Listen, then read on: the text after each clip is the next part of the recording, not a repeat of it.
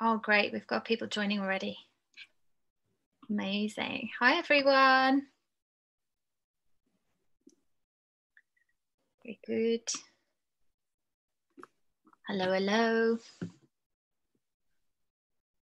Hi, if you're joining us, please let us know if you can hear me okay in the, I think it's the chat box.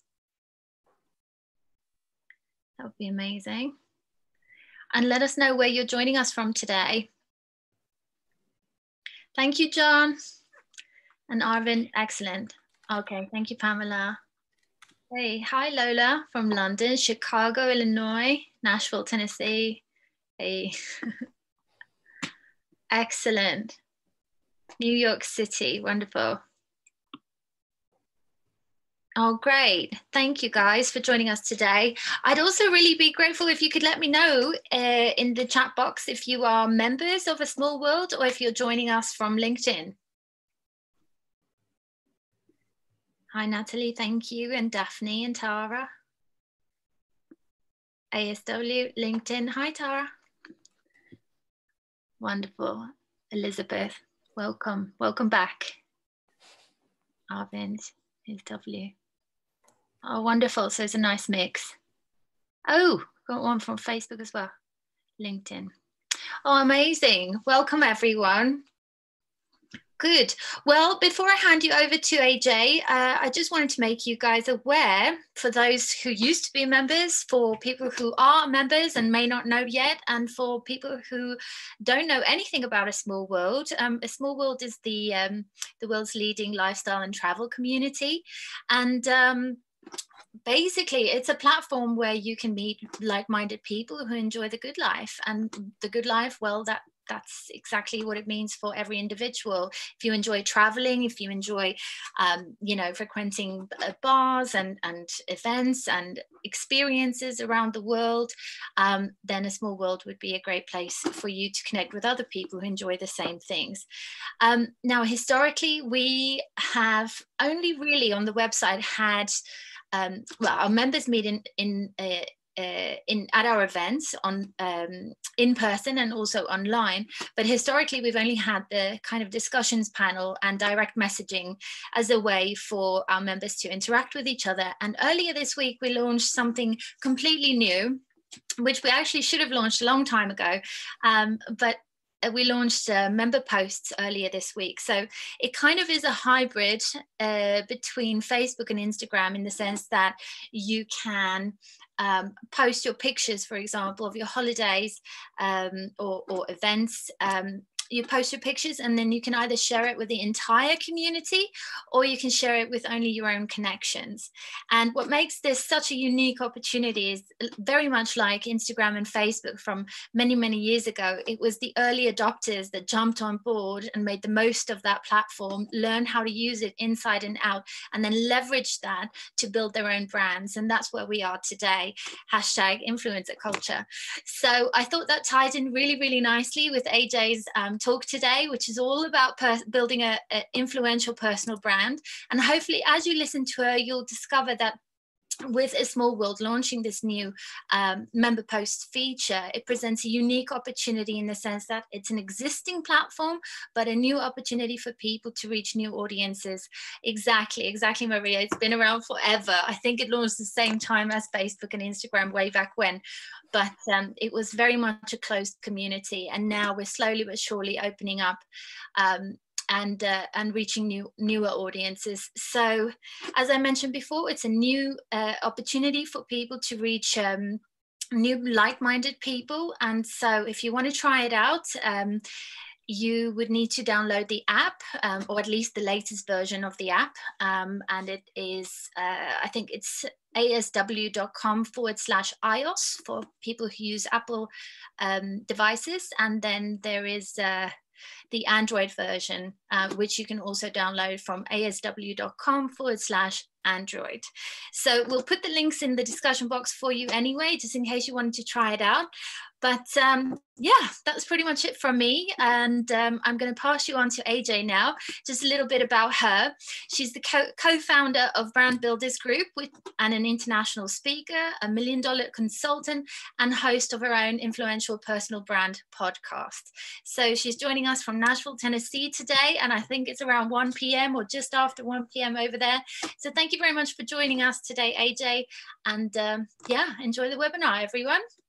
Yes, and it's so amazing to see so many names pop up from really all around the world. So super excited to be here. And I have some really actually exciting data to share with you guys.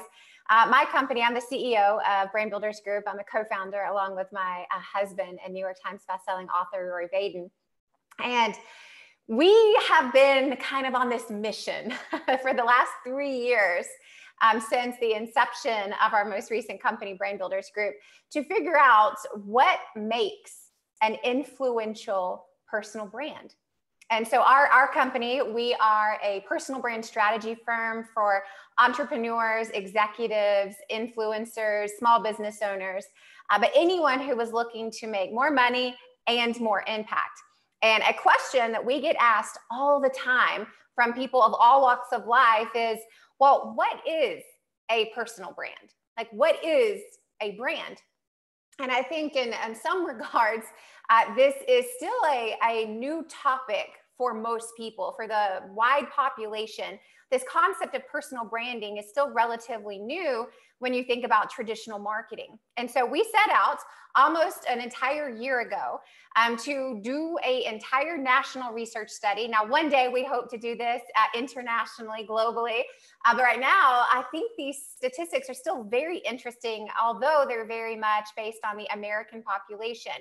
But we hired an independent research firm, the Center for Generational Kinetics, based in Austin, Texas, to go out and yield a national research study to help us and help you better understand the impacts and the role of personal branding as we head into this next generation, Gen Z, that's popping up in the workforce, to the slow exit of the baby boomers from the workforce. And what does that look like when it comes to how important is a personal brand? And what is a personal brand, right? So these are just some of the statistics of how we fielded this study. Just to kind of give you some information, it's statistically valid to the 3% degree. And one of the things that we wanted to just really go out is just get some general information. And when it comes to building a personal brand and in our world, an influential personal brand. And so I'm going to share some of that with you today. And you are some of the first people to actually get this information because this is brand new. We only released this data less than 1 week ago. So truly, you will be getting this even before many of our clients even get this information. And this really should help poise the conversation around what is a personal brand? Do I need one? And how do I build one? So here's just some high level, I would say, interesting findings when it comes to building a personal brand. And here are the 3 things that I really want to focus on and highlight first. So if we can, let me get my PowerPoint there working. The first thing is that personal branding is the future. Like, it truly is the future when we come to trust and marketability in the marketplace. It is the future. The second thing is that it is highly profitable, right? Americans, per this study, are actually willing to spend more, significantly more, on products and services that are represented by someone with an established personal brand. And then the third thing that we're going to talk a little bit about today is how a personal brand is actually a trust accelerator. That truly a personal brand, someone who has an established personal brand that other people know about and can follow, accelerates the customer's willingness to buy from them, trust them, promote them, engage with them, hire them, work for them, and buy from them. So it is the future, it is highly profitable, and it is a trust accelerator.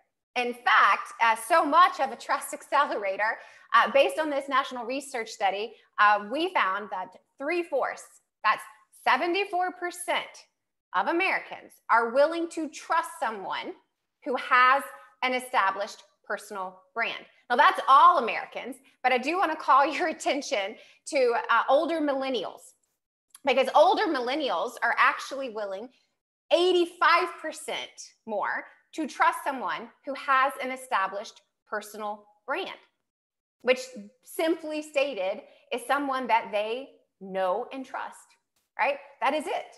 Now, on top of that, Americans are more likely to buy from, recommend, and do business with an individual who has an established personal brand. And look at these statistics, right? 63% are willing to buy from someone who has an established personal brand versus someone who does not. 57% are willing to recommend them more than someone who does not. And 55% are more likely to do business with them versus someone who does not have an established personal brand. Now, there's also some other interesting data points on this slide that I do want to call your attention to, is that almost a third of Americans who participated in this national research study said that they are more interested and more likely to seek a romantic relationship with someone who has a personal brand and to date them. So in addition to growing our business, we can also be growing our love lives with the power of personal branding. But this speaks volumes about where we're headed in terms of how important is it that the individual that represents a company and the individual themselves, doesn't matter if you are an author, speaker, course creator, doesn't matter if you're a stay-at-home mom or a CEO, the power of an established personal brand is becoming more important and more prevalent every single day. In fact, I think this is very telling because the millennial generation, and you can see here that younger millennials are 26 to 34, whereas the older millennials are aged 35 to 44. But the millennial generation now has the most spending power in the world, not just in the United States, but in the world. And what we are finding is that this older millennial generation, these people 35 to 44, are the most likely generation to engage with someone who has an established personal brand. But across the board, if you look at all of the statistics, they are all more than 50%, except for the baby boomer generation, but they're right on the cusp. They're right on the cusp. This is very, very important when you think about who is your audience, right? Who is your audience? Who buys from you, who listens to you, who engages with you, who promotes you? And what demographic do they fall in? Because what we're finding is that 76% of older millennials are more likely to buy from someone who has an established personal brand versus someone who does not. Now, the reason this data is so important for this conversation is it literally positions ourselves in the ability of going, okay, well, if we're finding that personal branding truly is the future of marketing, well, what do I need to do to build a personal brand? And really, what is a personal brand? And so we have a soft definition of this and not in an effort to oversimplify anything, is what we believe to be true. And what we believe a personal brand is a personal brand is simply what people think about when they think of you. That's it. A personal brand is simply what people think about when they think about you. Another word for that is reputation. Is a personal brand is nothing other than the monetization and digitization of your reputation. And here's why these statistics were astounding and not so astounding at the same time, is that we all have a reputation. Some personal branding is more intentional and more focused towards building that external, outward-facing reputation, where for the rest of us, it's a little bit more reactive and it evolves and is established on its own. Whereas in personal branding, it's just the intentional effort to monetize and digitize the reputation that you want to be known for. We can be proactive or reactive about it. And to us, the proactive approach is personal branding. And so I thought this would be a really good interactive part of my presentation, is to actually run a couple of tests around people that have well-established personal brands and well-established reputations, but did so long before this concept and business of personal branding. So here's the first one. And I'll just ask you to put this in the chat. If you know who this is, just put it in the chat to prove a small point here. So if you know who this is, just stick it in the chat.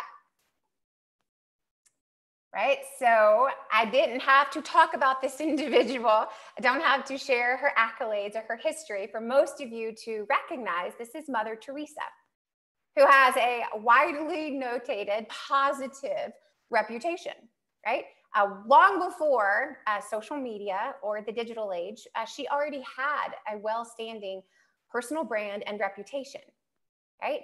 Now, there's another person on this slide who you also, I would assume, should recognize. So same thing, do me a quick favor. If you recognize this next individual, go ahead and put it in the chat. I would imagine most of you also recognize this person. This is Adolf Hitler. Now, here's the fascinating thing that we have found about reputation and personal branding is it doesn't matter per se how positive or negative one is in order to have one, right? So these are two counterposing ideas here of individuals, with Mother Teresa, who predominantly has a very positive reputation and a very positive message, whereas in Adolf Hitler could not be the more polar opposite. However, that does not make him any less well known for much more horrific concepts, but he still has a reputation. He still has a personal brand, just not one that we would want to mimic, right? So one of the things that we had found through all of this research and through all of this comparison truly over the last 20 years is that there's a formula for building a reputation. There's a formula that you and I can follow today to build a personal brand. And it's very simply stated, is that your results times your reach equals your reputation. So your results are the things that you've accomplished, the things that you've done, right? This could be anything from having children to building billion-dollar businesses. It can be taking care of the poor and the orphaned to leading genocide, right? Those are results. They can be very positive or very negative. But if you take that result and you multiply it times how many people know about it, your reach, therein lies your reputation, right? So the question then remains, well, which one is more impactful today? Is it the results that you have, or is it the reach that you have? Is it the amazing content and message and products and services? Or is it how many people know about those amazing pieces of information, products, and services? So here's the second interactive part of my presentation today. I run a little quiz here. So I would like you to do, again, just a couple more times, entertain me, please. If you know who this individual is, put it in the chat. This is also timely, as the Olympics are not too far away. But this is Michael Phelps, right? This is Michael Phelps. He is the all-time most winning gold medalist in history, not US history, not any certain country, just history. In the Olympics, in the history of the Olympics, he is the most gold winning medal athlete of all time with 23 gold medals. Now, equal to that, I want you to, just one more time, I promise, one more time. If you know who this next person is, please put their name in the chat, okay? So if you know who this is, go ahead and put it in the chat. See some guesses.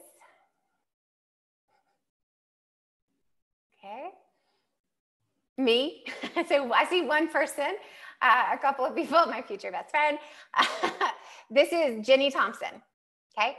Now here's the thing that I think is so fascinating about this is that Jenny Thompson is the equivalent to Michael Phelps for females. She is the female most gold winning medalist of Olympic history. They just both happen to be both from swimming, right? That just happens to share the same sport. However, I would bet the majority of you who follow the Olympics would know who Michael Phelps is. I would bet that.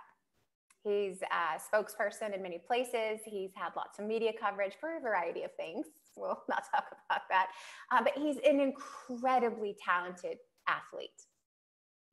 Jenny Thompson is equally incredibly talented. So why is it that Michael Phelps is so much more well-known in the Olympic world, in the world of swimming, than perhaps Jenny Thompson to the general public? So it poses that question again. What is more important today, more impactful today? Is it truly results or is it reach? Because I would say, when you're speaking of the two, the results are quite similar. Their reach, however, is significantly different in terms of general population awareness. And so what we have found is that for most of us, right, a lack of revenue is not our biggest problem. Not in business, not as entrepreneurs, not in the world of personal branding. Revenue is not the biggest problem. A lack of reputation tends to be the bigger problem that we see today.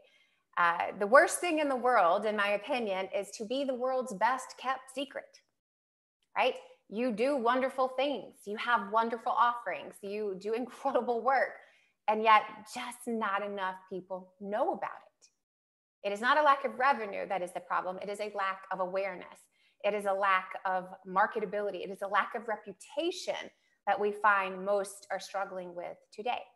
And here's why that is so important. Findings from our recent study says that 58% of Americans would be willing to pay more to receive services from a professional who does not work at a large company, but instead has an established personal brand.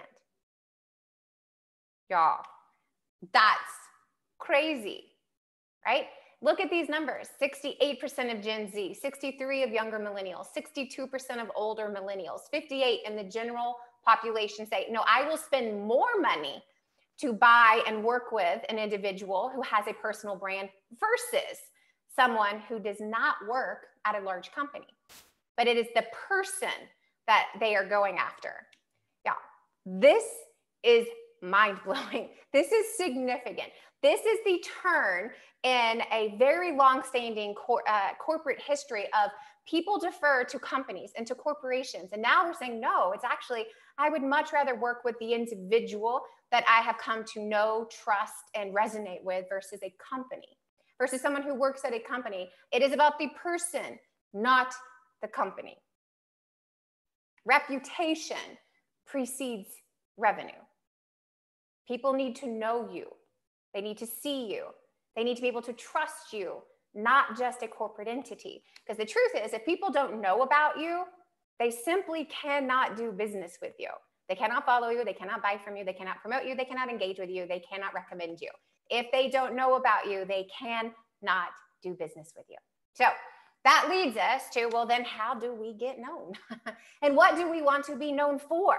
Which is the essence of a personal brand. So how do you separate yourself from the crowd when everyone tends to be jumping on this ship? Now, this is simple, but simple does not always mean easy. Most definitely not, as many of us know. However, there are a few things that we should preface as we get into this conversation of personal branding. And there's a concept that we teach at Brand Builders Group, which is our company, called She Hands Wall. And here's how I want to simply explain this. I'm not going to spend a lot of time on this, but there's a wall down the middle. That's what we call She Hands Wall. And on the left side of that wall is the category of the unknown, right?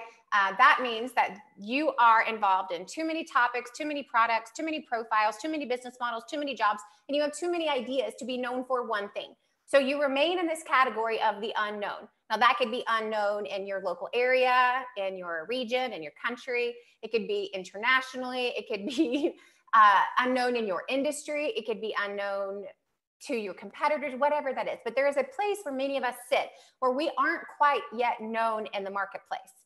And the question we're really trying to answer is, well, how do we go from being unknown to being known for our product, for our service, in our industry, in our region, in our country, and the world? How do we go from the unknown to the new, to the known? The challenge with that is that oftentimes there's just too much commoditization and not enough uniqueness. There is not enough harnessing of the natural uniqueness of who you are, not what you do, to break through that wall from the unknown to the known. Because we believe that there is one common factor that all of us have the opportunity to do to break through that wall, and it's to become known for one thing. Not 10 things, one thing. So how do we become known for simply one thing? And I can give you dozens of corporate examples or individual examples for this. I think the largest one to share is Amazon, right? Amazon is the beast. They're the elephant in the marketplace. And if you guys just take it back like 20 years, Amazon actually started by doing one thing. What was it? Now today they sell all the things, but in the beginning, when Jeff Bezos started Amazon, they sold one thing: books. They became known for selling one thing, and they became the best at it, and the most well-known for it, and the most popular for it. And then they grew and expanded and grew some more. They expanded some more. And today, there isn't anything they don't sell, right? But it started with one thing.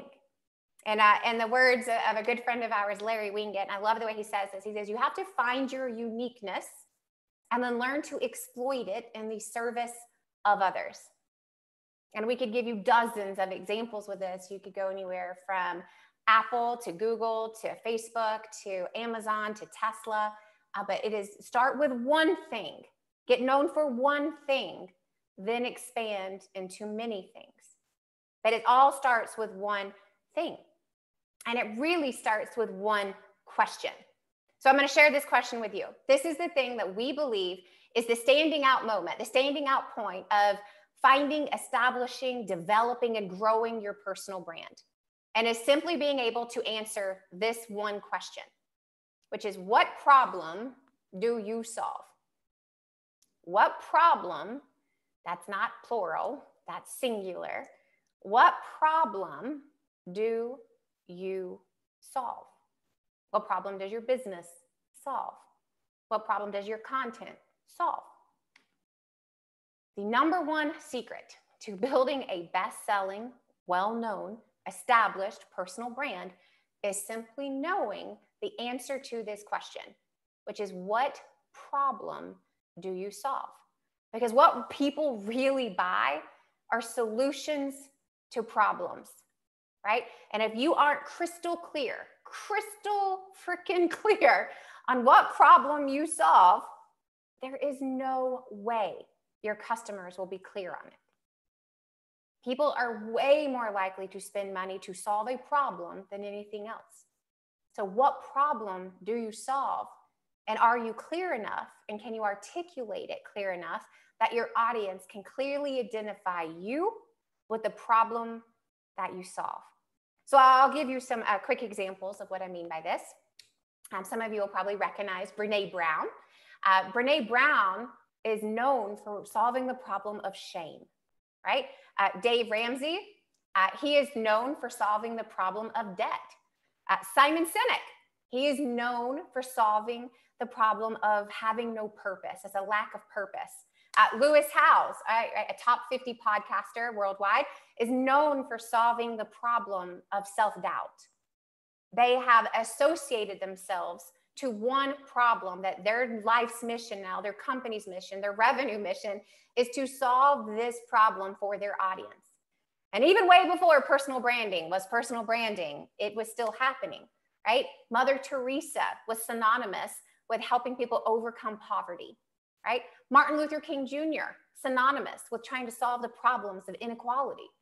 These were problems that were the foundation of these individuals' reputation, their personal brand, their content, their message, and what they were meant to do. What you really have to do today to have a best-selling personal brand is to become an ambassador of the problem that you feel like you were called to solve in this world. Because we have to solve or sell the problem as much as we sell the solution. right? It's not just solutions. People don't want to just buy butterflies and rainbows, right? Although that's really fun. But they need to know that whatever I'm investing in is going to solve a problem that I have, right? Technical, emotional, physical, mental, spiritual, whatever it is. So here's the question that you have. This is your one homework assignment from our time together, is answer this question in one word. What problem do you solve?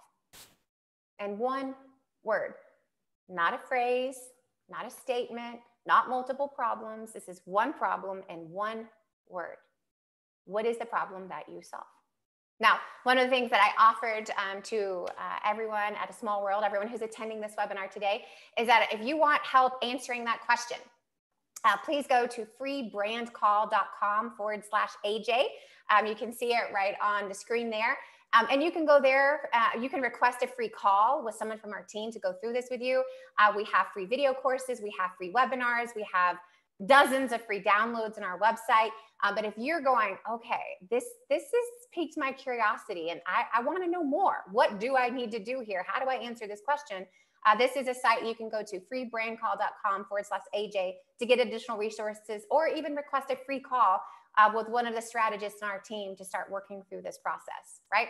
But this isn't the only question you have to answer. And I'm not going to spend a ton of time going through all of these, but just as much as you want to be able to answer what problem do I solve, you simultaneously want to be able to also answer the question, well, what am I passionate about solving, right? There are many things that I could solve that I don't really have passion for. I'm quite good at Excel. I can solve a lot of Excel problems. I'm not really passionate teaching other people how to solve their Excel problems, right? Something I could do, but not something I'm passionate about doing. So it's the juxtaposition of learning. What problem do you solve? Also paired with the answers to all of these remaining questions. Well, what do I spend time researching? What would people be willing to buy from me? What business am I in? What results do I have? What am I passionate about? Like, because there's two sides of this. It's what you could do and what you want to do. It's what you could talk about versus what you want to talk about. And there is an audience for anything, but you've got to be able to define that audience by first asking, what problem do I solve? And once you know that, you'll be able to figure out what audience you solve it for. Because the second thing that we have to figure out if we're interested in building an influential personal brand is, well, how do I create more trust with my audience, the people I want to serve, in less time? And here's the thing about today. You cannot differentiate yourself just based on knowledge. There's just too much information out there. People do not even buy information anymore, right? There's just too much out there for free. So don't try to differentiate yourself based on degrees and certifications. That's not enough. It's like you've got to differentiate yourself based on trust. It's the quickest way to go from the unknown to the known with the audience that you want to serve. It's not about differentiating yourself on what you do. It's no longer about what you do. Personal branding is about differentiating yourself based on who you are as a human being, as a person. It's not about your title or your position. It's what you believe in. It's the problems you solve and who you solve them for, right? Going back to this again, is a brand is what people think about when they think of you, which means your reputation is really just an assessment of your trustworthiness, right? In fact, it's not just a small assessment, it's a quite large assessment, because based on our study that we just conducted, 82% of Americans agree that companies are far more influential if the founder or executives have a personal brand that they know about, trust, and follow. Not a little bit, a lot of it. 82% agree that companies are more influential if they know and trust and can follow the founders, the face, the people behind the company. But look at this with older millennials, 88%. 88%. And here's the truth, right? People do not do business with companies or services or knowledge or expertise or products, right? People do business with people, with you. That is why personal branding has taken such a strong hold in the marketplace. That's why these online influencers and digital personalities are getting more brand deals than even professional athletes and celebrities. It's why Victoria's Secret is doing one of the largest corporate rebrands in global history, right? Because they know that people do business with people, not logos, not services, not knowledge, not brands, but they do business with people. And in fact, here in the United States, two-thirds of Americans would be willing to spend more money on products and services from the companies of founders whose personal brand aligns with their own personal values. And 80% of older millennials say the same, not two-thirds, but 80%. And I'll give you a quick personal example, and we're going to break for in just a minute to do some questions. But this is my own testament of that. I happen to fall in this older millennial category. I'm 37 years old. I'll be 38 just next month.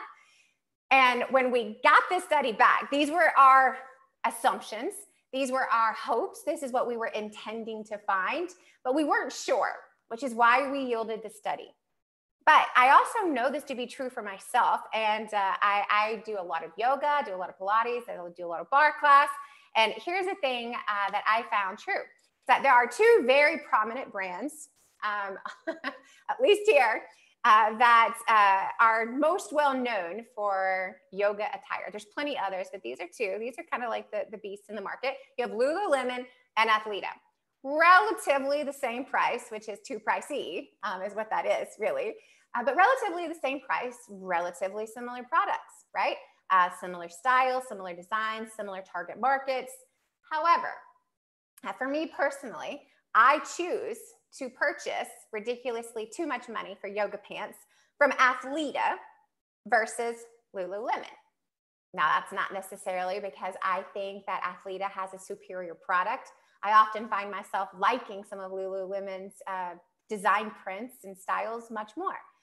But I still choose to put my money towards Athleta because I much more resonate with their female CEO than the male CEO of Lululemon. Not just because I'm a woman and I'm trying to promote other women-led businesses, but it's because Athleta is a sustainable company. They're supporting underprivileged women all over the world.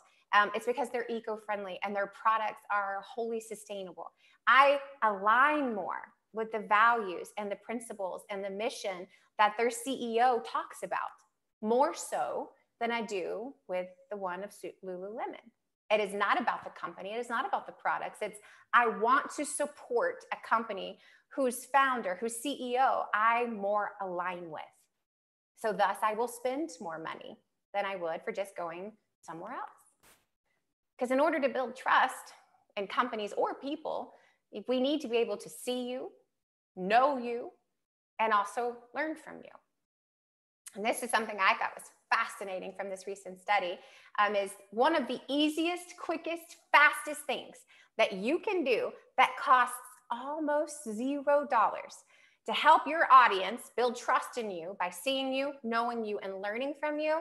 And to me, this is mind-blowing. This is blew the lid off of our study, is that the number one thing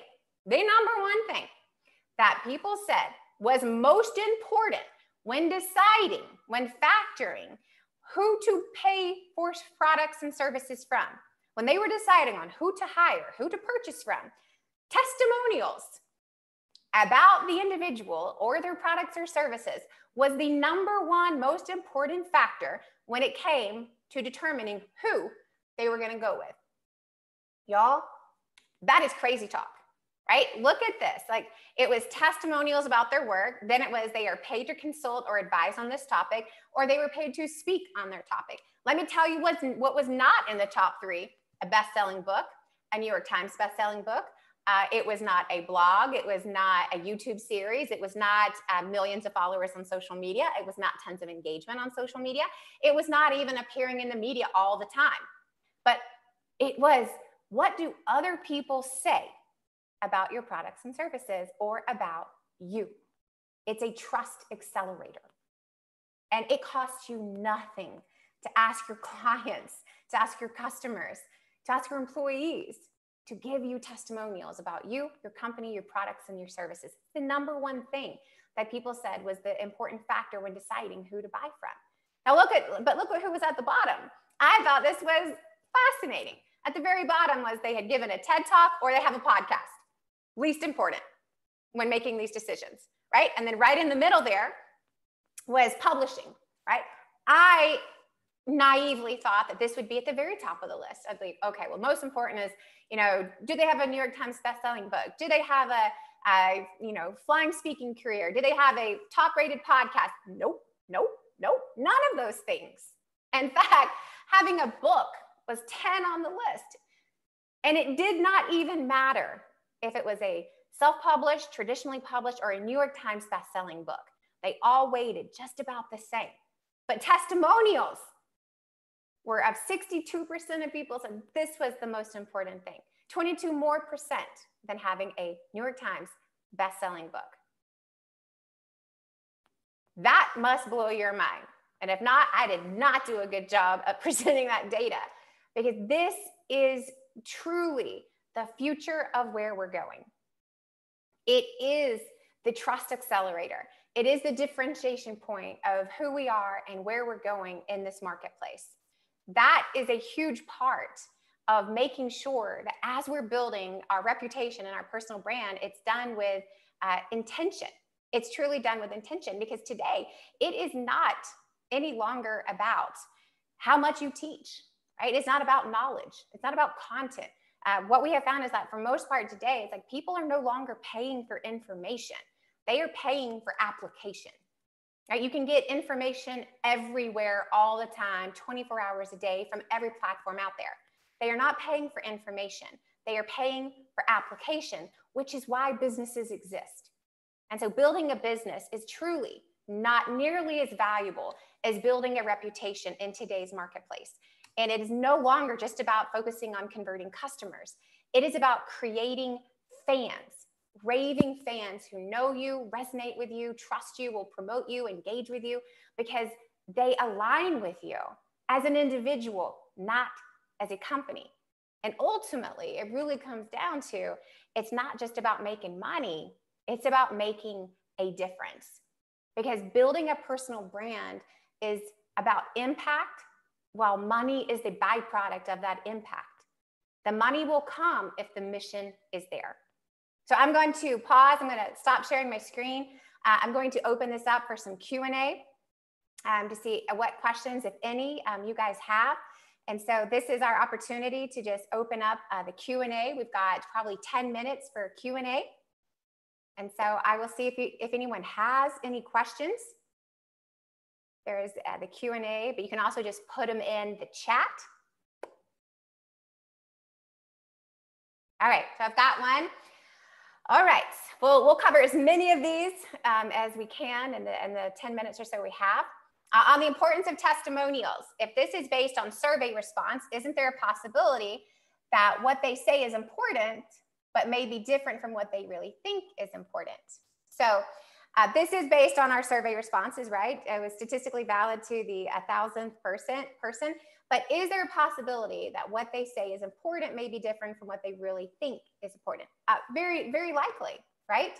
And I think here's my opinion, is that the value of a testimonial, the importance of it very much comes down to what is the intention of the questions, right? And here's one of the biggest mistakes that I see individuals and companies make with getting testimonials. They say, will you just tell me what you think? That's bad. Don't do that. You need to have intentional questions to get intentional responses. So our philosophy at Brand Builders Group is we interview all of our clients. If we want to collect a testimonial, we interview them. Because it's like, we know that they won't necessarily know it off the top of their head. And it's through the in-depth conversation. It doesn't have to be long. It's 5 minutes. We have a 5 minutes intentional question survey that we walk people through to get a 5-minute testimonial. And then we break those up and we use them, right? But I think a big part of it is like, yes, many times they're confused or misconstrued because we leave it open-ended of, hey, will you just write me a testimonial for what it was like to work with me? That's misleading for a lot of us. So don't do that, right? Actually say, hey, would you answer these 5 questions or these 3 questions? Or, hey, would you mind if we just do a quick conversation and I'll record it? Can I interview you? So you can get to the real heart of what is it that you're trying to glean, and then how do you pull that out of the individual to figure out what parts make most sense for you. That's my take on it. But I think poor testimonials come from poor questions. I think great ones come from great questions. So I think it has a lot to do with the power of the question to get the power of the testimonial. But yes, if you don't do it that way, it could be very, very, they say one thing, but really meant another and it didn't come across. Totally, totally agree with that. So, all right. So what would your personal branding advice be for a freelance brand designer? Okay. That is a very broad question and I could give you 1,301 answers to that. But it would be the same exact advice I would give anyone. And it would be start at the same place that we tell everyone to start. Every single client that we work with, every prospect that we engage with, it does not matter to us if you are a Hollywood A-list actor or you are a mommy blogger who is coming out back into the workforce again. We would say the number one thing that you have to do first and foremost before anything else is figure out what problem you solve, what unique way do you solve it, who do you solve it for, and how do you want to make money solving it? Let me say that again. Find out what problem you solve, what unique way do you solve it, i.e. your message, who do you solve it for, i.e. your audience, and how do you want to make money solving it, i.e. your business model. Those are the 4 things that you must find out for a freelance brand designer or anybody else. And that is the foundation of what our entire business is built on at Brand Builders Group. That's where all of the strategy begins, way before the aesthetics and the copy and the technology. It comes down to the strategy, which is what problem do you solve? How do you solve it? Who do you solve it for? And how do you want to make money solving it? Okay. Okay. Do you feel like a personal brand should be established around your own name, or should you simply be the face of the brand? All right, that's a great question. And I love this question. And I'm going to answer it because it's so close to myself and my husband and our company. So I have a personal brand, right? My name is AJ Vaden. My personal brand is around my name, my face, my beliefs, my values, my message. However, my primary business model is our company. I am not the face of our company. My husband and I are equal 50-50 business partners. He's got a face, I've got a face. But this is the part that kind of can get convoluted. It's like our personal brand is meant to attract a personal audience of people who have like-minded values and beliefs that I do, who are naturally attracted to my content, my style, my personality, because it's aligned with who they are. I will not be a fit for all. I'm okay with that. I'm fully aware of that. However, my business model is our company, Brand Builders Group, in which I am not the face of. Same for my husband. So my husband, Rory Vaden, is a New York Times bestselling author. He's a Hall of Fame speaker. He's very well known in that space. His personal brand is his name, his face. His primary business model is our company. We are not the face of the company. We are the face of our personal brand. So to answer that, yes, I do feel like your personal brand is about you. It is your face. It is your name. It is your message. But that doesn't mean that's what your business is about, right? So I think those are 2 unique things, just because those resonate with who we are. Like we have 2 very different established personal brands in which we are independent faces of with our names that both drive to a similar business model, which is our company, which we are not the face of. We are just the founders of and the executives of. But our personal brands are us innately. Okay. Okay, I'm going to come over here from the chat. I'm going to try to like bounce between the Q&A and the chat because we have just a couple of more minutes. And thank you so much for all these great questions. Okay. Can a person have more than one brand? And can we be known in more than one thing? Yes and yes, but in what order? Okay. This kind of goes back to our philosophy of she, hands, wall. It's like if you really want to become known, like really known, it needs to be for one thing. It's the quickest, fastest way to break through what we call she, hands, wall, is to go from that no one knows about me to now people know about me. And I'm not saying in a household name kind of structure, but yes, go back to the Amazon example with Jeff Bezos and Amazon, or Tesla with Elon Musk, or Steve Jobs and Apple. But then you can talk about actual individual personal brands. So one of the ones that I love to talk about all the time is The Rock, right? Dwayne Johnson. I'm a super fan. I think he's so cool, I think he's doing all this awesome stuff. Today, he's doing all this awesome stuff. That is not how Dwayne "The Rock" Johnson started. He became known for one thing and one thing alone, and that was WWE wrestling. So let's take it back a minute and remember all the people before they were who we know they are today. He became known as a WWE wrestler, then broke into Hollywood, then broke into TV shows. Now he's got his tequila thing going. He's like one of the highest paid actors in the whole world, right? But it didn't start that way. He didn't have TV shows and game shows and didn't have tequila brands. No, he had a wrestling career. It was one thing. I can go to Ellen DeGeneres. I can go to Oprah Winfrey. I can give you hundreds of examples if we had the time. One thing. So yes, over time, it can be many things and you can have many brands. And in fact, I think one of the things that we have found is that often our brand changes. It's not that you have 10 brands at the same time, it's your brand changes. Why does it change? Because you change. This is about an individual, right? Thank the Lord, I am not who I was when I was 21 today. My brand, who I would have been at 21, is very different as a married CEO with 2 young children at 37. My brand has changed. It's reinvented. It's evolved. That will happen for all of us. I don't find it common that you will have opposing brands all at the same time, but your brand will evolve as you do as a human being. That's just the innate of your own personal growth and interest over time. You see that all over the place. Okay, one last question. So I'm going to go with, the last one that I see here, just to make it easy. So there's a lot here. What if the CEO is not so charismatic and not so skilled in social media? There's a workaround for anything. Here's what I would say to that. And the individual does not have to be skilled in social media. And here's the thing that I think is really important. I didn't have time for in my presentation today, is that social media is not something that the individual must be skilled in. There are thousands, if not millions, of companies and individuals who can run your social media brilliantly. What you need to be in control of is the message and the content. The brand, the individual, the person, that's what I'm talking about, has one main job: create the content. Everything else should be delegated, outsourced, insourced, whatever you want to do with it. You do not have to be a master of social media to be a master of social media. The individual personal brand, the only thing that has to come from them is the content. It's the message, because that has to be true to you. I'm not a promoter of like outsource your content, outsource your message, because then you're outsourcing your voice. Then what's the point of doing this altogether? Okay? But the rest of it should be delegated, outsourced. Somebody else can do it. So they don't have to be so skilled in that. And if they're not charismatic, there is training for that, right? Those are skills that you can develop, even though you may not think you can.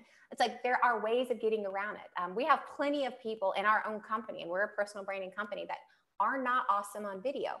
So we don't just put them on video by themselves. We interview them, because then the pressure is off. It's not about memorizing content, but in an interview format, their charisma, it unfolds, right? Their personality and what they're passionate about, it just starts to bubble up to the top. You put them in front of a camera by themselves and it's like blank stares, deer in headlights. Who are you? Where did you go? Right? And so part of it is it's learning how to bring out the charisma that everyone possesses in some unique way. But it's also about serving the audience that they're meant to serve. Right? I so often, we work with tons of CEOs and executives and entrepreneurs, and a lot of them are in the somehow connected to the financial sector, banking, whatever. And I'm not going to generalize this, but those don't tend to be industries where there's lots of personality and lots of fun and humor, whatever, And one of the things I have just found is like, well, don't leave it to their own devices. It's like it's our job as the support staff or the company or the outsourced firm to pull that out of them in a way that sets them in a unique setting for their unique audience. And again, that goes back to, this is why it's so important of not just figuring out what problem you solve, and the unique message, but who do you solve it for? And perhaps their audience is just full of people who also don't care about charisma. And that's okay. But that's why we have to find it and tailor it and serve that audience. So I know we have gone a few minutes over, and thank you guys for sticking with me. There were so many wonderful questions, but we have gone over our allotted time. I apologize for that, but you guys had such great questions. I so appreciate you. And I do believe, if I'm not mistaken, that it is my job to release you back into the wild. So with that, thank you so much. I appreciate you. Thank you for being here. Have a wonderful evening or day wherever you may be. Thank you guys so much.